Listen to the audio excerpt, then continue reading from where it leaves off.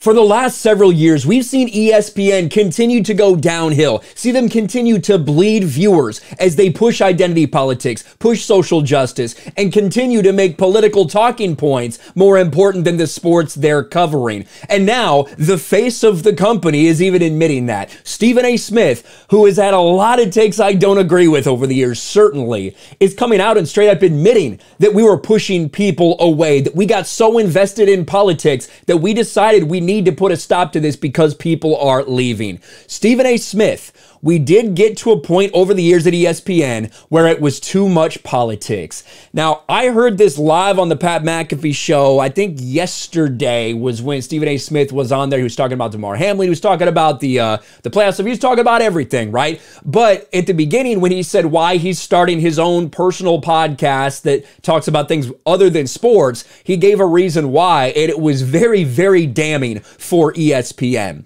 Stephen A. Smith is one of the biggest personalities in sports media and has become the highest paid employee at ESPN, making a whopping $12 million per year. Some people hate him, others love him, but there's no denying he's always polarizing. Smith recently joined Pat McAfee's podcast to promote his new No Mercy podcast, which is completely owned by him and not affiliated with ESPN. And we're going to let him talk a little bit here because he says why he wanted to do this podcast that wasn't sports. Pat asks a probing question, and then Stephen A. continues to give the reason that we have known for a long time about what's going on at ESPN. But to me, I didn't want to be limited and confined to the world of sports. It was important to me to be able to expand my horizons and step out beyond that, because there's a lot of politics, social issues, pop culture and entertainment, Kanye West to Kyrie, the list goes on and on. I like to be able to talk about all of it and not be limited by it. And I couldn't do that doing a sports podcast for ESPN. So it was important for me to own and operate my own. Now, Pat says that's weird because, you know, to me, I've seen a lot of these sports networks, probably ESPN included, really focusing pretty hardcore on politics lately.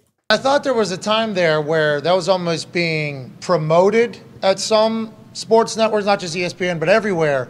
Was that something that you thought you wanted to do more of because they were telling you to do more of there for a time? Or was there a conversation about you should do less politics on ESPN? Or did you just feel like it wasn't the right time or place and you're looking for the right time or place, and that's on No Mercy where you can really dive in a little bit deeper? Or how'd that all come about, you think, with I've never been an aficionado when it comes to the world of politics or even social justice issues, but I've always had a passion for current news. I've been a journalist my entire career. And so for me, I've always paid attention to what's going on in the world of news. When Jimmy Pitaro came on board, obviously he made a concerted effort for us not to get into politics per se.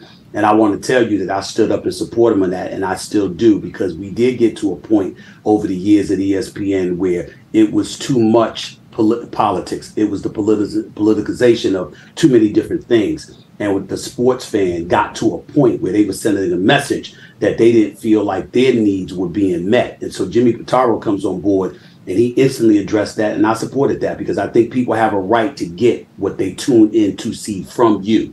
My argument, however, was, yes, I will give you that. But when I step away and I have other interests, there's nothing wrong with that either. And then the argument was, now, and I think, listen, that's obvious. To any normal fucking person, that has been obvious. That's why ESPN has been failing. That's why woke sports media has been failing. Fans have been stepping away because it's just so overtly political and only to one side. That's why so many people have a problem with that.